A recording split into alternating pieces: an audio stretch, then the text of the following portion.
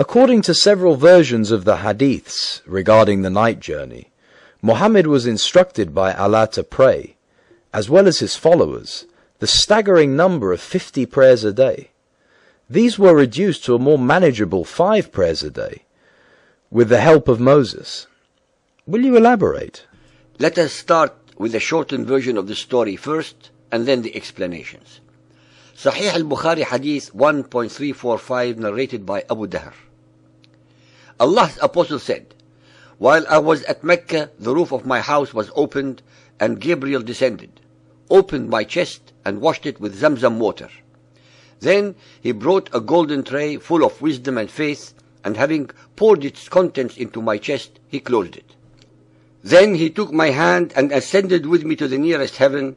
When I reached the nearest heaven, I saw a man sitting with some people on his right and some on his left. I asked Gabriel, 'Who is he?' He replied, 'He is Adam, and the people on his right and left are the souls of his offspring.' Then he ascended with me till we reached the second heaven." Abu Dahr added that this prophet met Adam, Idris, Moses, Jesus, and Abraham.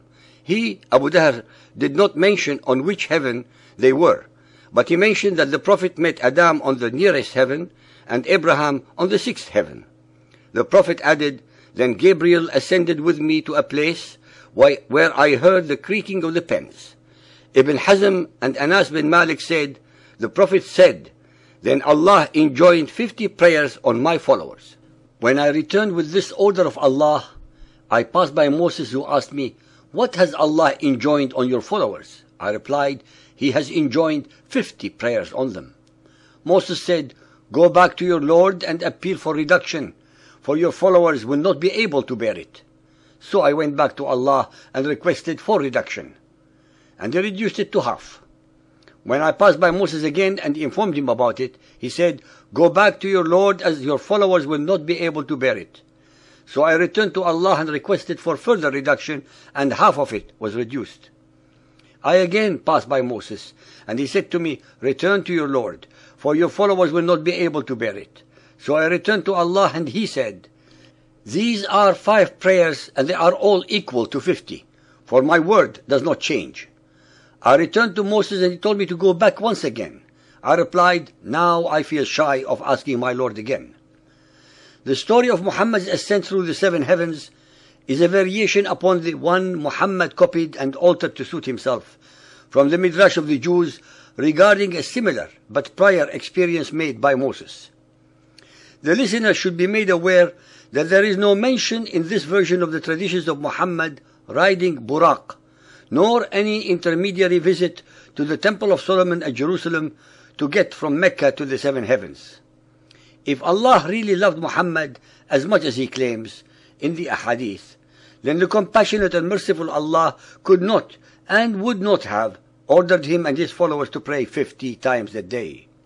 This would have meant that they would neither have time to work, trade, make a living, or sleep, since they would have had to pray every 28.8 minutes of the day and night.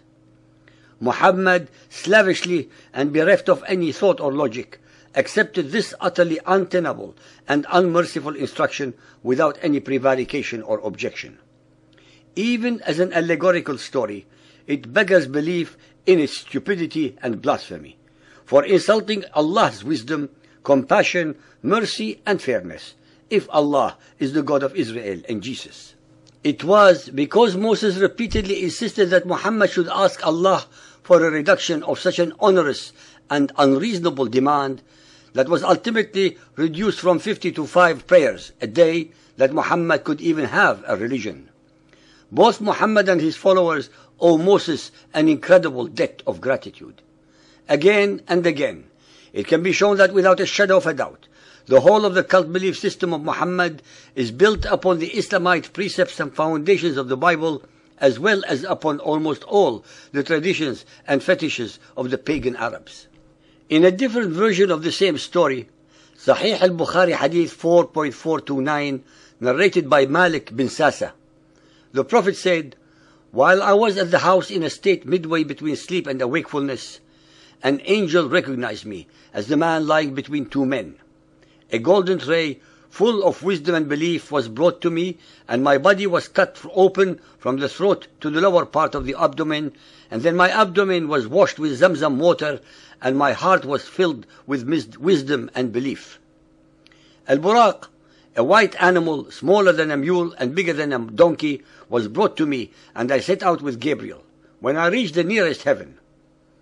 In this version, Al-Buraq was used to transport Muhammad from Mecca to the first heaven without any landing at Jerusalem. It should be pointed out that in all the different sources, including Bukhari Hadith 5.227 and 9.608 of the above story, the following extremely important observations should be taken into account. 1. In none of them did Muhammad go to Jerusalem, but went directly from Mecca to the heavens. 2. In none of them did he pray at Jerusalem. 3. There are important discrepancies between the various versions regarding the place where he was asleep, the number of angels who were present and whom he met in the different heavens. 4. In none of them was Buraq tied to or at any sacred rock or wall at Jerusalem. 5. In all of them, it was the advice of Moses which saved Muhammad and Islam from complete and utter irrelevance. 6. In numerous hadiths, Muhammad claims he was the most beloved of Allah's apostles. Based upon the hadiths, it was not through an act of love that Allah demanded 50 prayers from Muhammad and his followers. 7. All of them attest that Muhammad's vital organs were washed and that he was filled with belief. Why was he filled with belief if he was as sinless as his followers insist in their dogma of Isma'? Where among all the above discrepancies is the truth?